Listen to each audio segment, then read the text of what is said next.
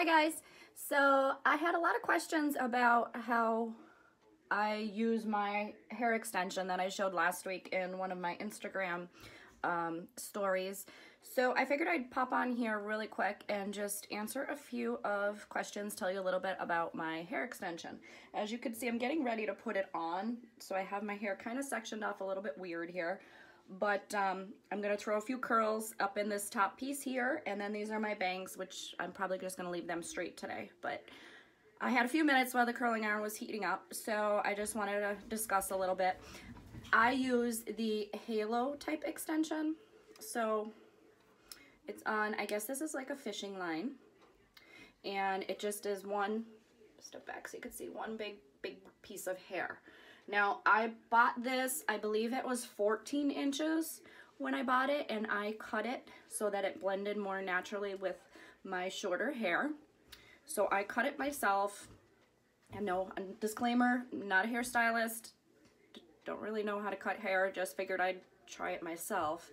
I gave it a dark root so that it blended a little bit more natural. Even though my hair is fairly light, I still have a darkish root, so when I do a dark root, it just helps it to blend.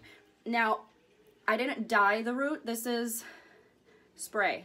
It's basically that hair dye, like hairspray, dye, whatever it is. Spray paint for your hair, if you will.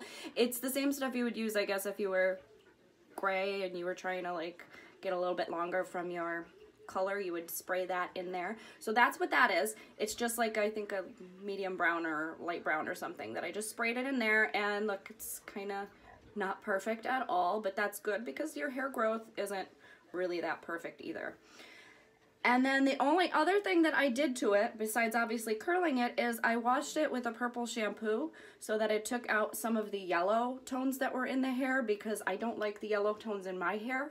So I use purple shampoo, so I figured I would do that to make it match. So that's a little bit about this. Oh, this is, I bought this from Hidden Crown. You can search them up. They're all over Instagram. They have a website, obviously.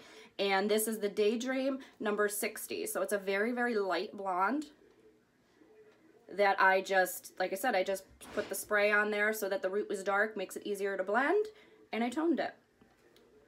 So now let me get to fixing this hair. Okay. So here it is, finished product. Put it in my hair today, just pinned my bangs over to the side. I like to do this. I don't like when I have hair falling in my eyes when I'm going to work, but this is it. You could see this is my hair underneath.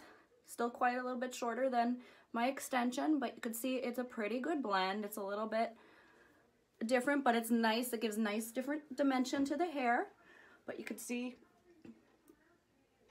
it's virtually invisible. And here's the back. I didn't spend a whole heck of a lot of time this morning on curling my own hair to blend it, but hey, it's quick, it's done. It looks like I spent a long time on my hair. It's a win-win.